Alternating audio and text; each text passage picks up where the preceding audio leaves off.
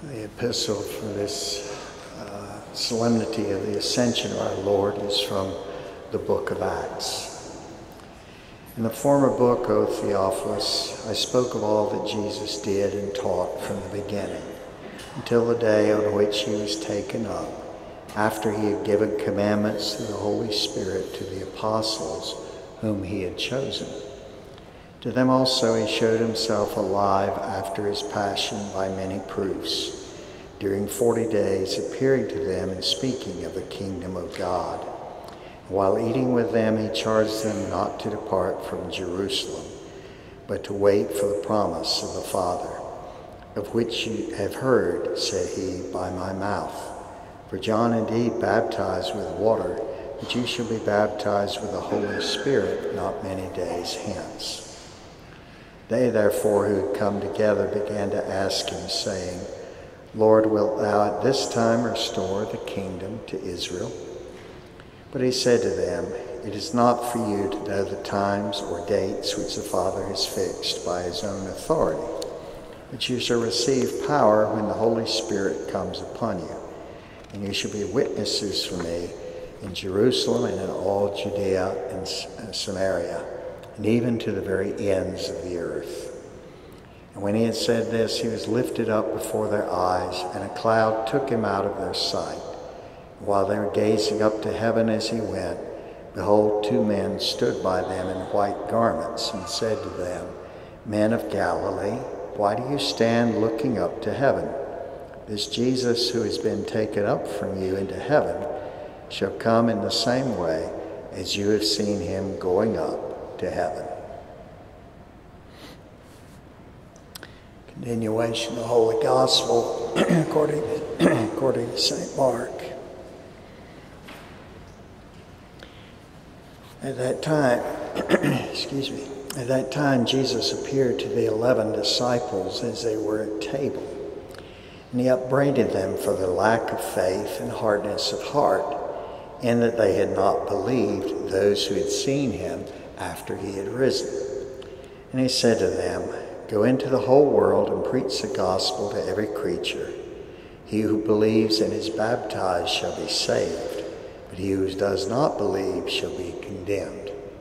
These signs shall attend those who believe. In my name they shall cast out devils. They shall speak in new tongues. They shall take up serpents.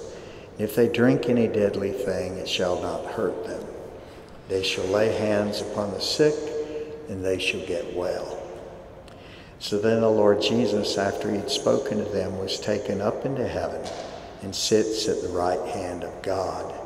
But they went forth and preached everywhere, while the Lord worked with them and confirmed the preaching by the signs that followed. Thus are the words of the Holy Gospel according to St. Mark.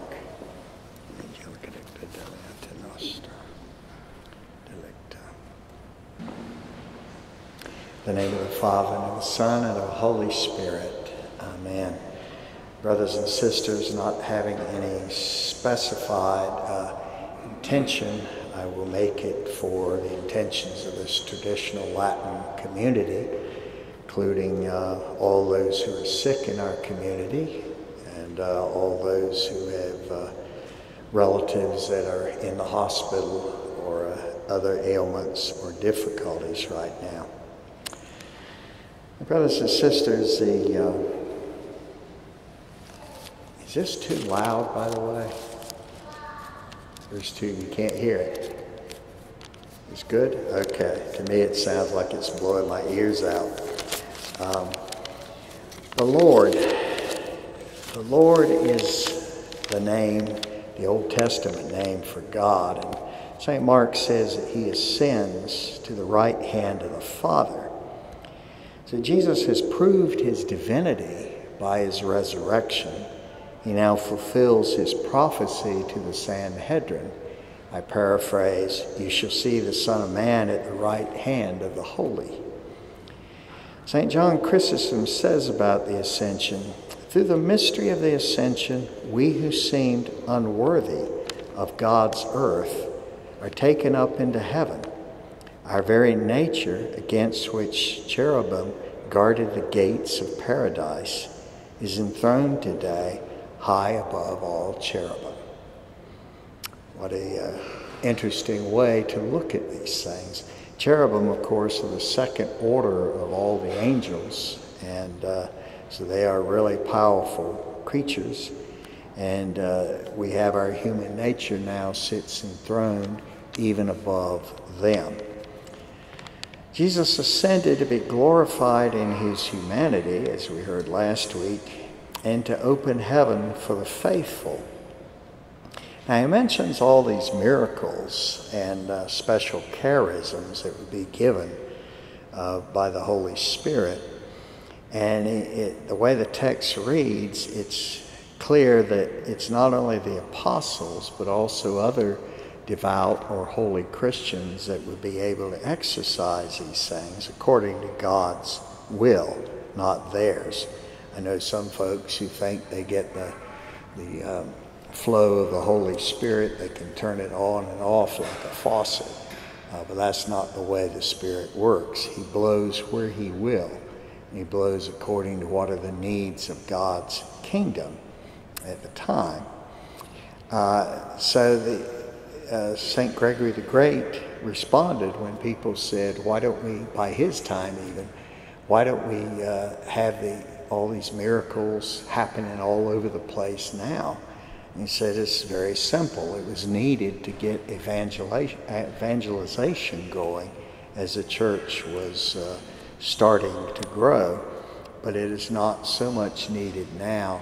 It's in our hands, in other words, for the most part.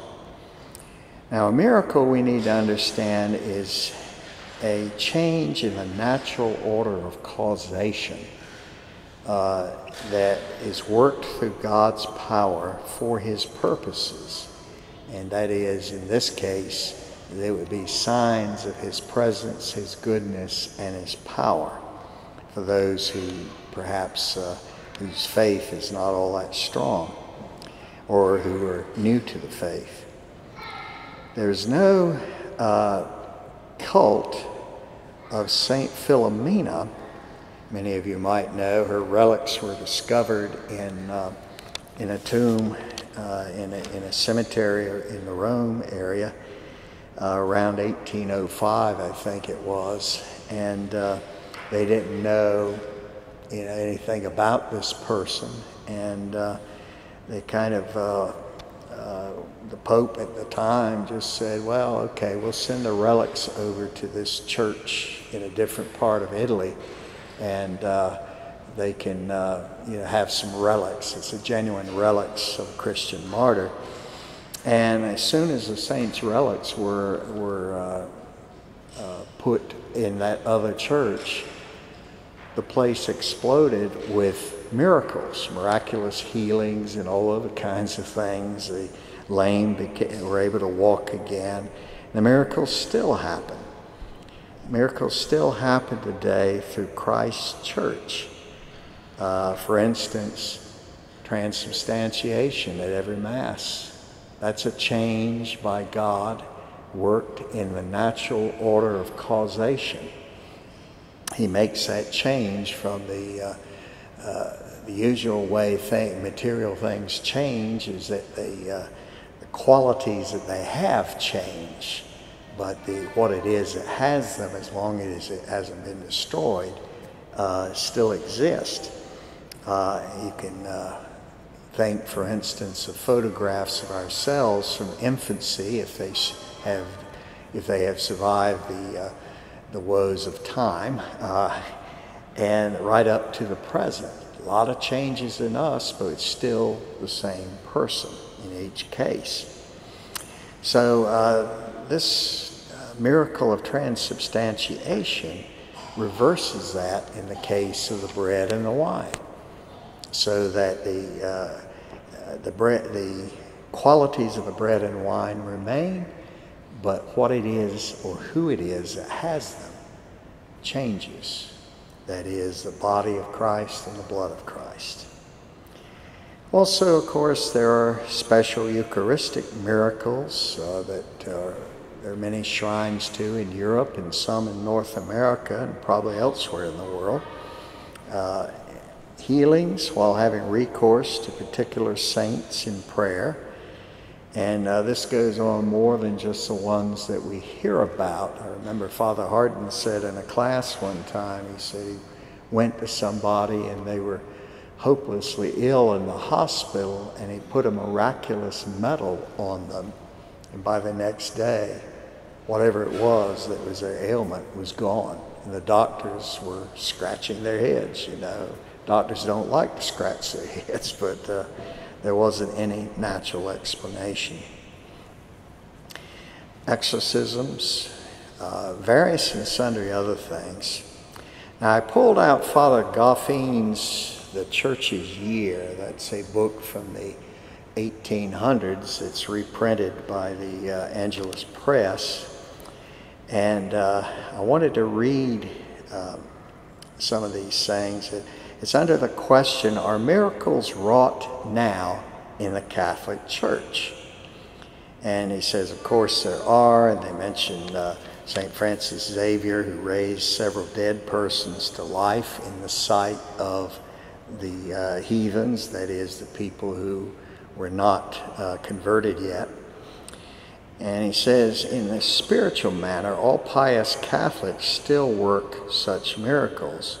For as St. Chrysostom said, they expel devils when they banish sin, which is worse than the devil. They speak new tongues when they converse no longer on vain and sinful things, but on those which are spiritual and heavenly. They take up serpents, says St. Gregory the Great, when by zealous exhortations they lift others from the shame of vice, without being themselves poisoned. They drink deadly things without being hurt by them. When they hear improper conversation without being corrupted or led to evil. They lay their hands upon the sick and heal them. When they teach the ignorant, strengthen by their good example those who are wavering in virtue. Keep the sinner from evil and similar things. And Goffin goes on to say, strive to do this upon all occasions, O Christian, for God willingly gives you his grace. You will thus be of more use to yourself and others, and honor God more than by working the greatest miracles. Father Gabriel, looking at what this means for our behavior, he's got this to say, as in Christ crucified we die to sin, as in the risen Christ we rise to the life of grace, so too we are raised up to heaven in the ascension of Christ. This vital participation in Christ's mysteries is the essential consequence of our incorporation in him, referring to the incorporation through baptism. He is our head. We as his members are totally dependent upon him and intimately bound to his destiny. So basically what it means for our behavior, we have to act like it. We have to act like what I just read. The apostles, as we see in the gospel, didn't get off to the best start.